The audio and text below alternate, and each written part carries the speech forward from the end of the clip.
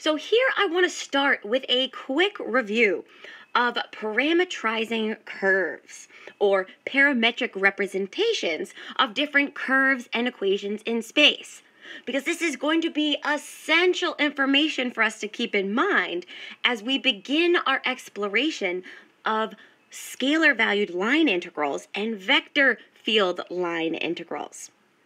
So for the following parametric representations, we're always going to be letting t be the arbitrary parameter. Now keep in mind, this is that same arbitrary parameter we already know. T is some real number. So the first parametric representation I want to review is that of a line segment. Now, if you think way back to the beginning of this course, we looked at the parametric equations of a line segment. We also looked at representing a line in space using a vector-valued function. And that's the same thing that we're doing here. So let's start with the familiar vector-valued function for a line segment. And now, well, here we have a line segment from point x naught, y naught, z naught to a point x sub 1, y sub 1, z sub 1. So recall, the vector-valued function is a vector with the components x of t, y of t, z of t. So using this, we have our fixed point defined by the position vector. So let's let that be x naught. So we have the vector x naught, y naught, z naught, plus the arbitrary parameter t multiplied by the parallel vector. So we'll define this as x sub 1 minus x naught, y sub 1 minus y naught, z sub 1 minus z naught.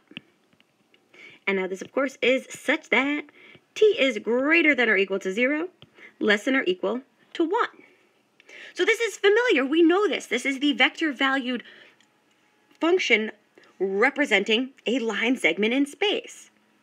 Now, in addition to this vector-valued function, recall that we also had the individual parametric equations for this line segment. So the parametric equation representation would be the three individual equations. We have our x of t, which is equal to x naught plus t times x sub 1 minus x naught.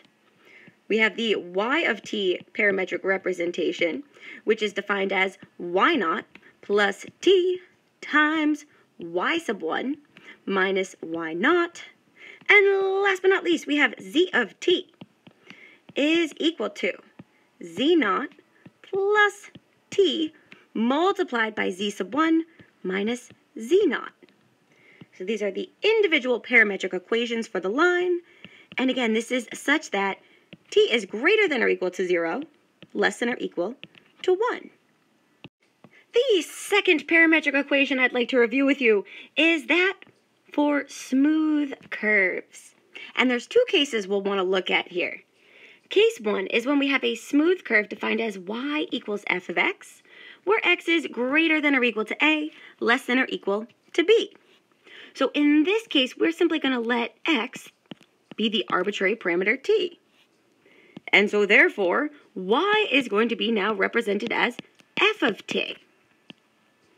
And now, again, since x equals t, this will be such that t is greater than or equal to a, less than or equal to b.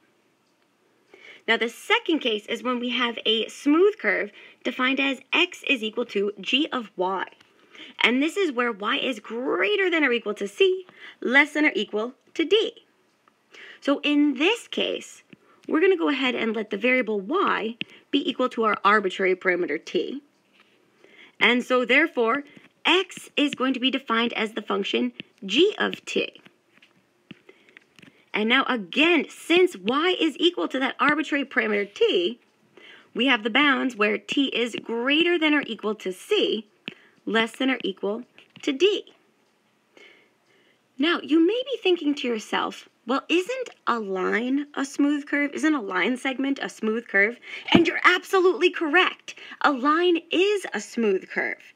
So you could use either of these parametric representations, depending on the line, to parametrize a line or a line segment, just be careful that the bounds here will depend on the bounds of your original function. They won't necessarily be 0 and 1. Now, what if we don't have a function? What if we have an equation like a circle? So that's the next parametric equation I'd like to review with you. And again, we have two different cases I'd like to look at here.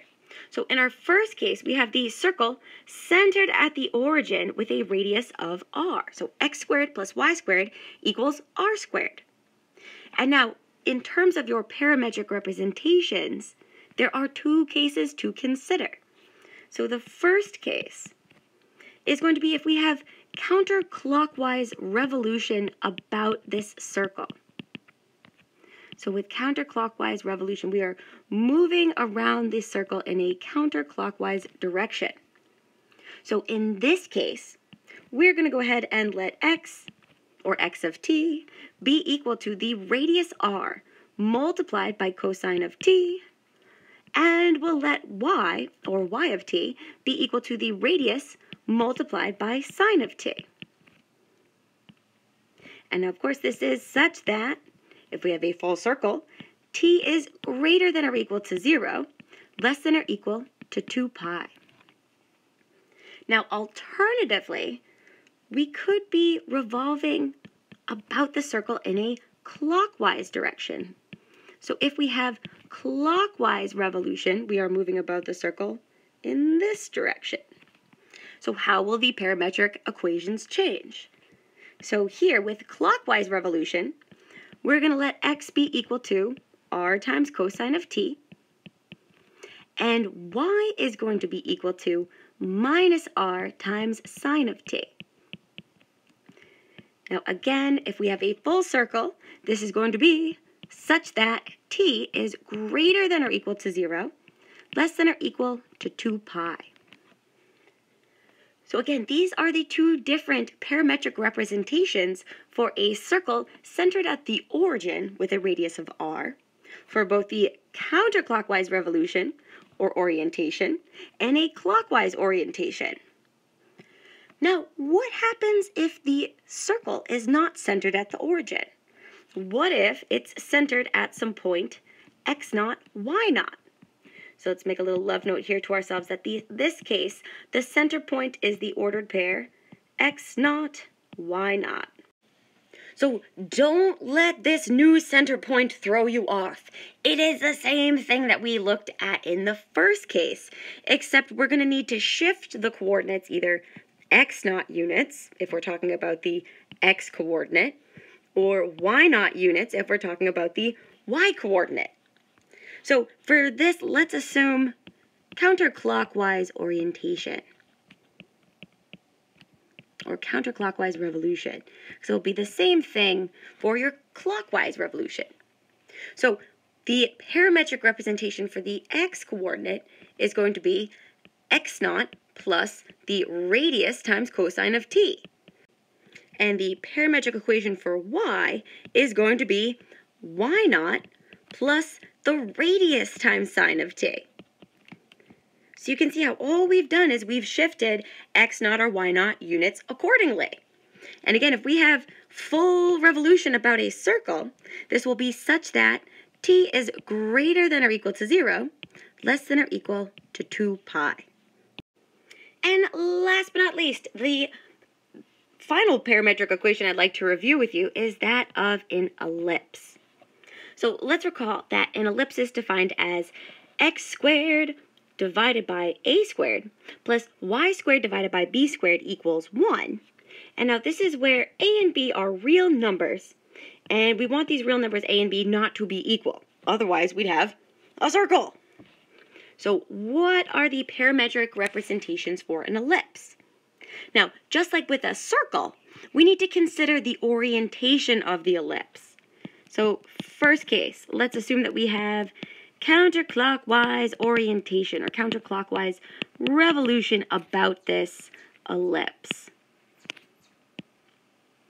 So the parametric representation for x is going to be a multiplied by cosine of t, And the parametric equation for y is going to be b sine of t. And now if we have full revolution about this ellipse, this will be such that t is greater than or equal to 0, less than or equal to 2 pi.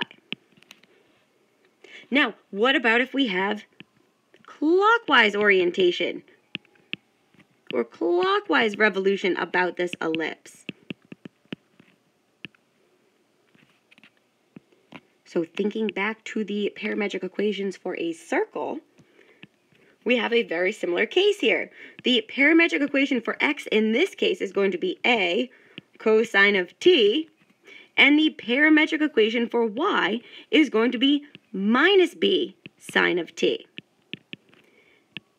And again, if we have a full revolution about this ellipse, this will be such that t is greater than or equal to 0, less than or equal to 2 pi.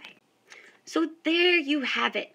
These are 4 of the most commonly used curves and equations that we are going to see in these upcoming sections, particularly with line integrals and as we proceed through the rest of vector calculus.